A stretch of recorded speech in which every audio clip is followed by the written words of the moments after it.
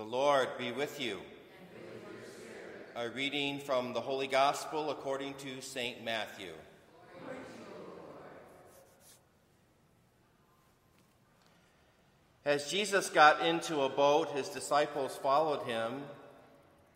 Suddenly, a violent storm came up on the sea, so that the boat was being swamped by waves, but he was asleep. They came and woke him, saying, "Lord, save us, we are perishing." He said to them, "Why are you terrified, O you of little faith?" Then he got up, rebuked the winds and the sea, and there was great calm. The men were amazed and said, "What sort of man is this, whom even the winds and the sea obey?"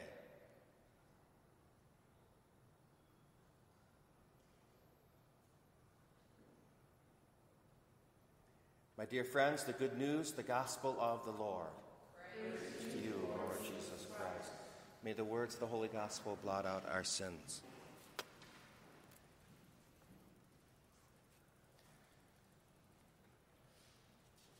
My dear friends, our readings today point us towards the idea of God as a rescuer, God who rescues us. Maybe you're familiar, it's in the Psalms quite a bit. "O God, my rescuer and my deliverer." Maybe not quite as obvious, but during Holy Week on Palm Sunday, we sing that beautiful response, "Hosanna in the highest, Hosanna in the highest." In the Hebrew, that word Hosanna has connotations of God the rescuer, God who rescues us, God who saves us. And it's another aspect of the Christian life. Yesterday I recommended to you reading Matthew chapter 5 and Matthew chapter 6 to get a summary of what it means to be Christian.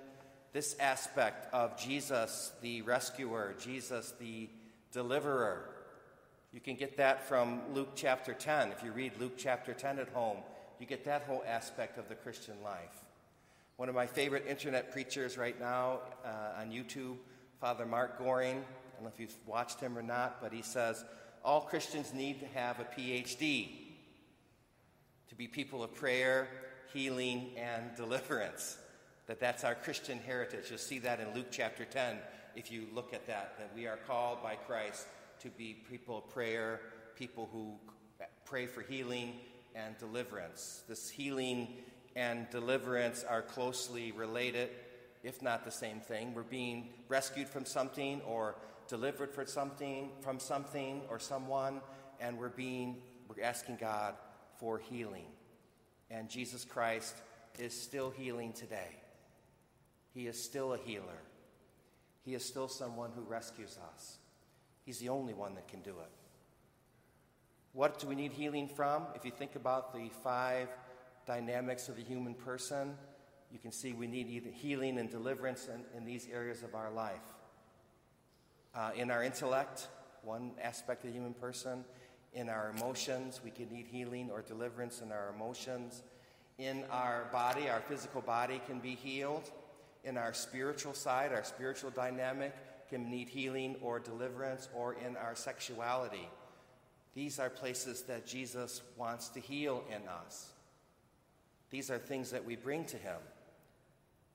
The hard part is reflecting on ourselves and naming what needs to be healed. But once we can name it, then we can bring that to Jesus for healing. If you look outside your own self for healing, you can see that we also need healing in our relationships with others, our personal relationships.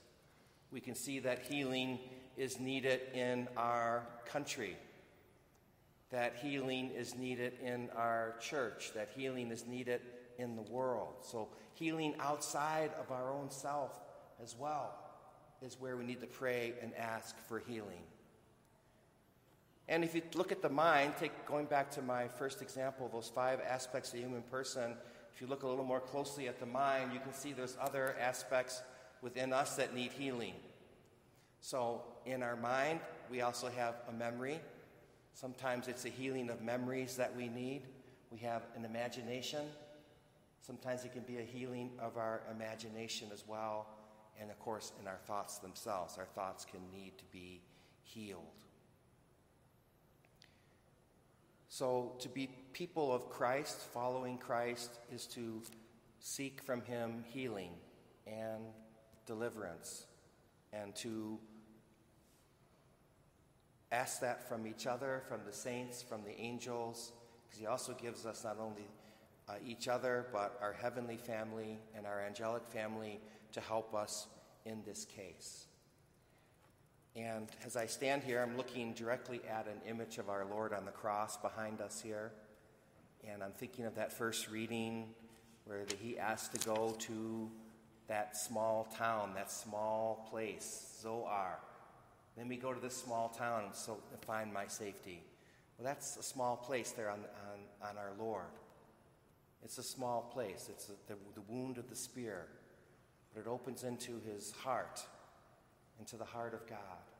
So we too need to seek the small place, seek the heart of Jesus.